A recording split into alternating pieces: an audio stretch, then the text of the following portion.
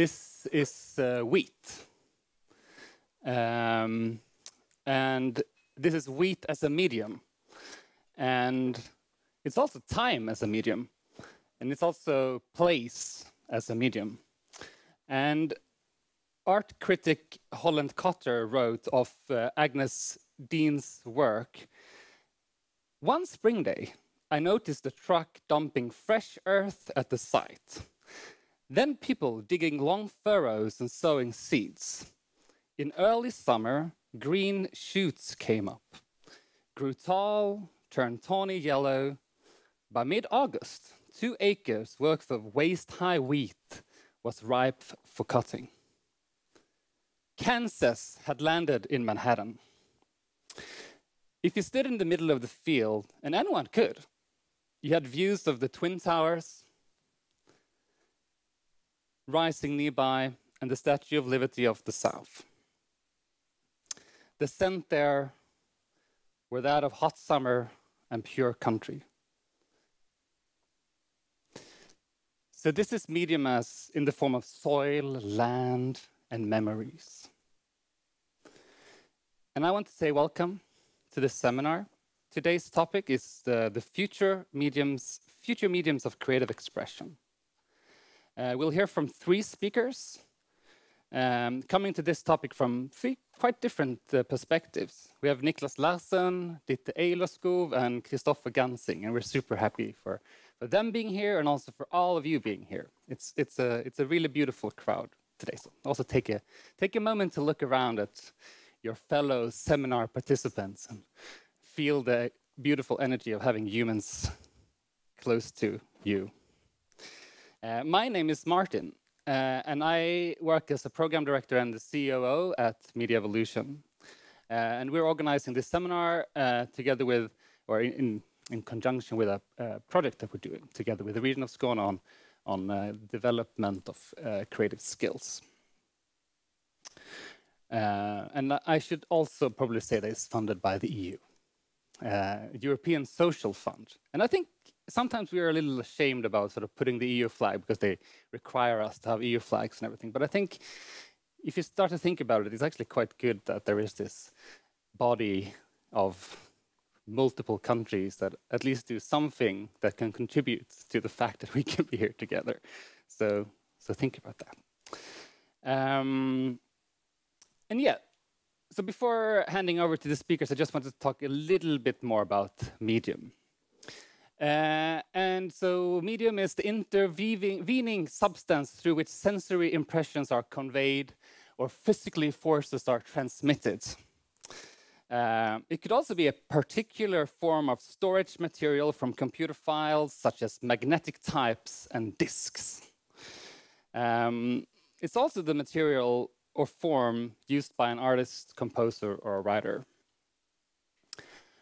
It is not a person claiming to be in contact with spirits of the dead and to communicate between the dead and the living, at least not for the coming 2 hours. What you do in the weekend is totally your choice. And so speaking of intervening substances, so this is a picture from France 19,000 years ago. And it's a way to tell a story, right? And it's quite astonishing that it still exists. So here's what mediums can do as something that sort of stores a story. And it's for sure a predecessor of both the magnetic tape and the disc. And we as humans have been quite good at telling stories through pigments. And so how can we sort of keep a story in place for a lot of time? So we invented pigments. For example, sand, lime, and copper ore could be mixed together and heated to make greenish blue pigment called Egyptian blue. Or a vibrant red was produced by mixing and roasting together hazardous mercury with sulfur. And so in May 1960, artist Yves Klein sought the patent for the color International Klein Blue. And the patent was granted him the following year.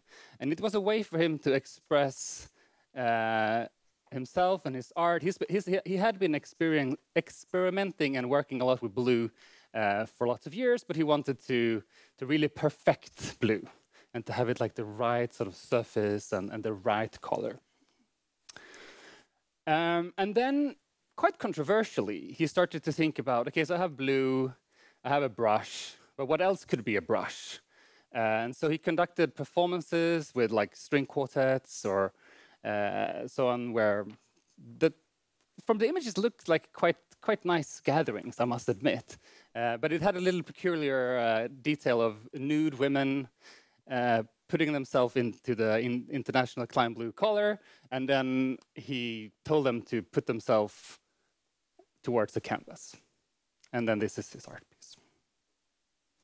So here's the human body as the brush.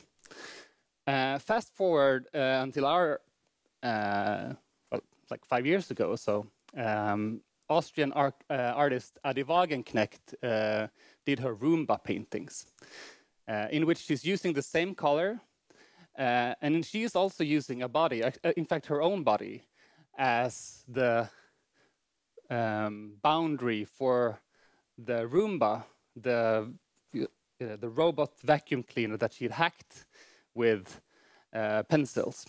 So here's a Roomba doing the work, but the artist creating the boundaries, of course commenting on labor and who is sort of an artist and who is not. And so the future and past of mediums is a story of humans' ways of collaborating with machines. And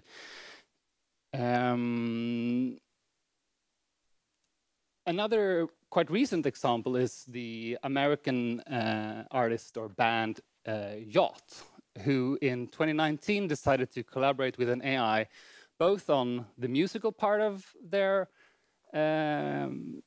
work, but also in the writing. So they fed all of their previous songs into an AI, and then the AI composed new music that then they performed. In fact, it was the song that you heard in this room this morning. And similarly, they gathered their own texts, but quite soon realized that there was too little data for the computer to make anything useful of. And so they added also all of the favorite songs that they've had and the text from that. And the algorithm then created the text. That is, as you can say, quite poetic and also sometimes quite right. We get tired of living. But it's a very interesting case of humans and machine working together, also because of they also actually then performed the songs themselves, so it doesn't sound anything machine-like. There's, like, in fact, a documentary about their process of doing this.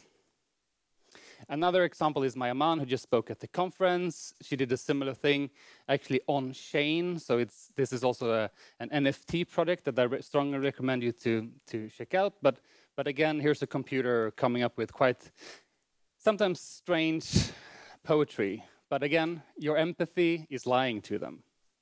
I'm telling you. And of course, this is also a result of somebody growing up with digital technology and digital tools. So as she said, my entire life, my sense of self has been mediated by a computer screen.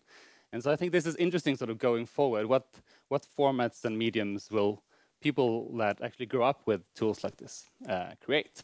And a lot of, for the older people in the room, might remember 1987. I, in fact, remember 1987 a little bit myself. I don't recall using Adobe Photoshop at the time, but that's, of course, one of the sort of tools that we've been creating in the past 20, 30 years that assists us in creating through, mathematics, essentially, through an interface, but still, computation at a very fast pace. More recently, we've developed tools for generative design. And what's interesting here is that, so generative design is a collaborative design process between humans and computers, essentially, and in which humans set the boundaries, and then the computer helped optimize like the perfect design through whatever constraints that the human has put in place.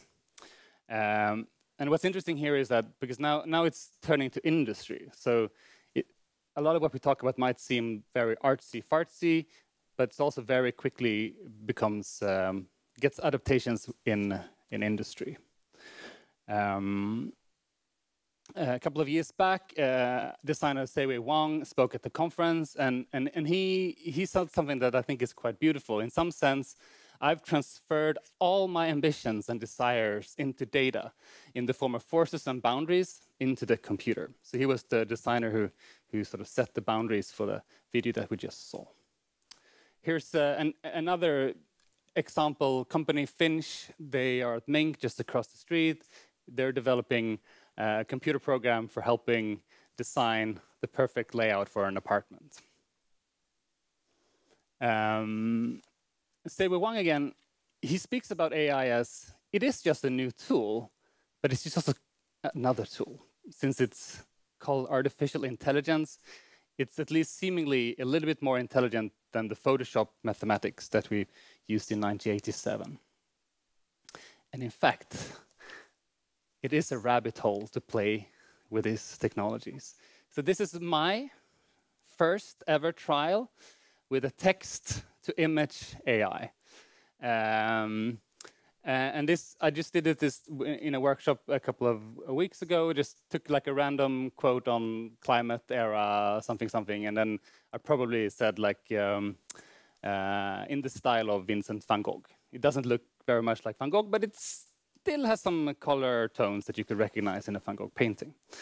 I think it's quite beautiful, to be honest with you, and I really recommend checking out Midjourney. The way that you produce these pieces there is that you do them on a Discord server, so it's essentially a community space. So you also get to see what all of the other people try to create.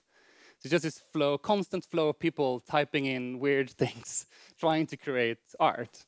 And it's as good as being a viewer of other people's creativity as being creative yourself, I think. And as I said before, I mean, I work at Media Evolution. And you are at Media Evolution today. And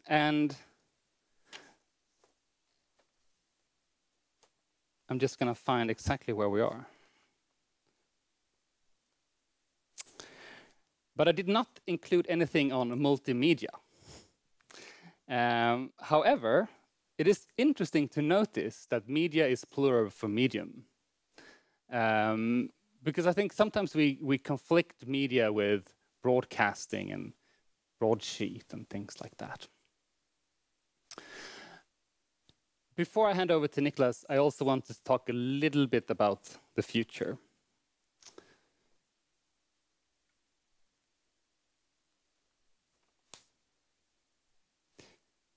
So it may seem that people like myself use future a little bit sloppy. So to get you guys in the room, oh, everybody's excited about the future, right? So therefore we call this future mediums for creators. Let's see how much future there will be.